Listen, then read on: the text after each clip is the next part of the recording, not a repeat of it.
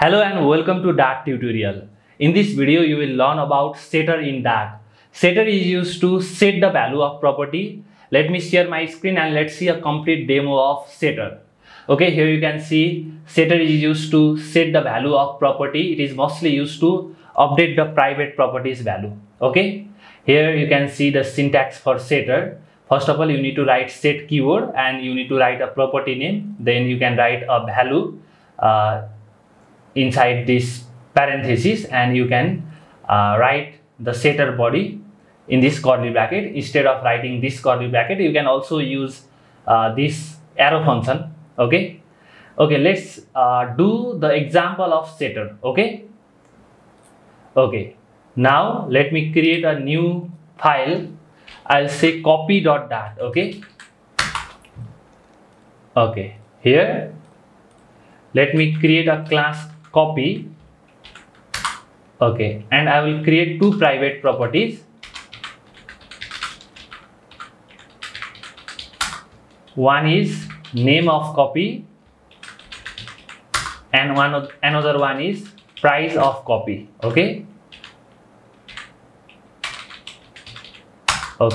now let me create constructor. If I don't create constructor, then this will be okay, no problem.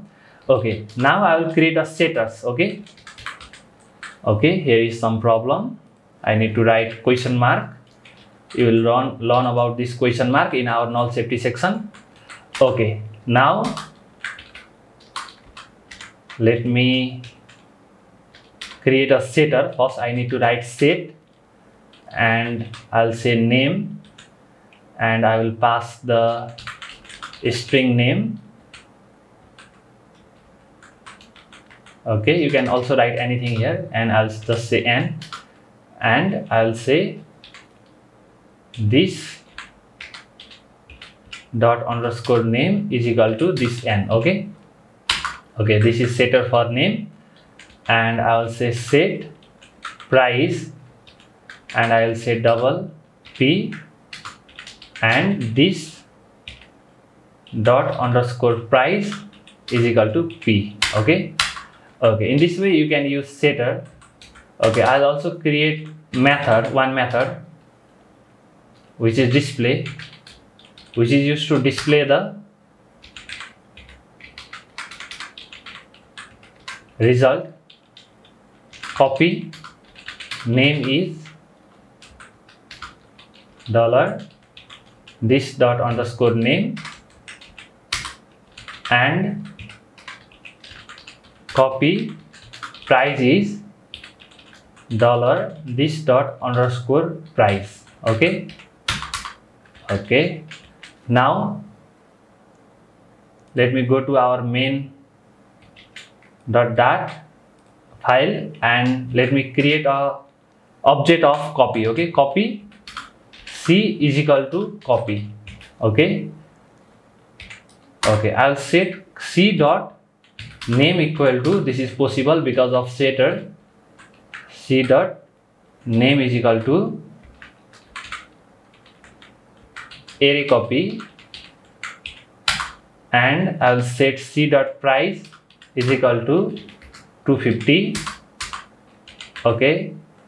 I cannot print the value, I cannot print the c dot name, because if you want to print, then you need to define a getter for it. But we have one method called display which can display the value of this name and price of copy. Here you can see copy name is array copy and copy price is 250. If you want to print the value of name, then this is not possible. If I print c dot name, this is not possible. You need to create a getter for this. Because getter is used to get the value. We have only created setter. If I go to copy and I'll also create getter. One getter is get. I'll say data type first string get and name, and this will return this dot underscore name.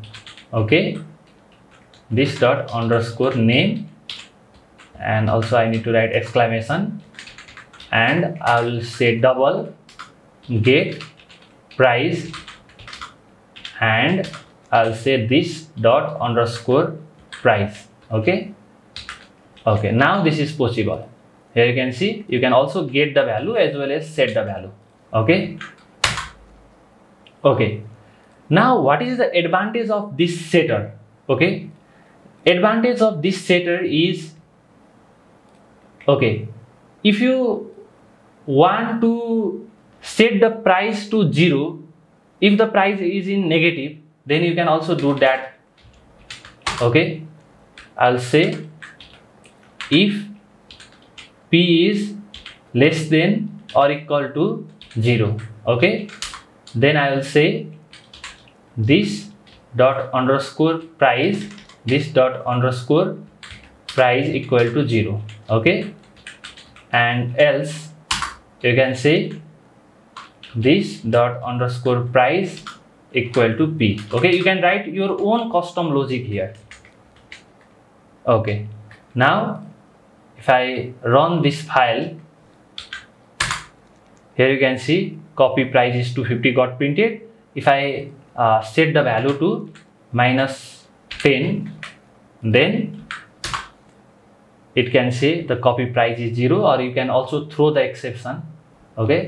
To throw the exception, just throw exception. You can write your own exception here. Price is negative.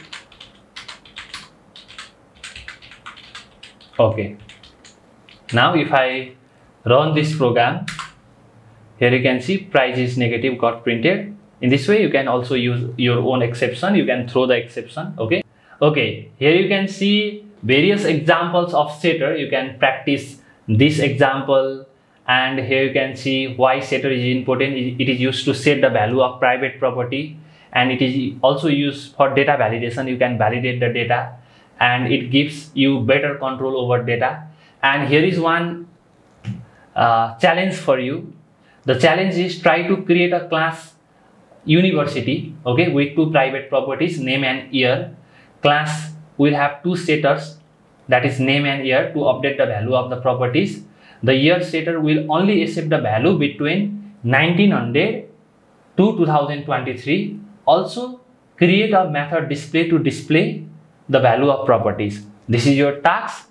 I hope you can do this task very easily. If you have any question, then comment down below. Thank you so much for watching this video up to the very end. I will see you in the next video. Thank you.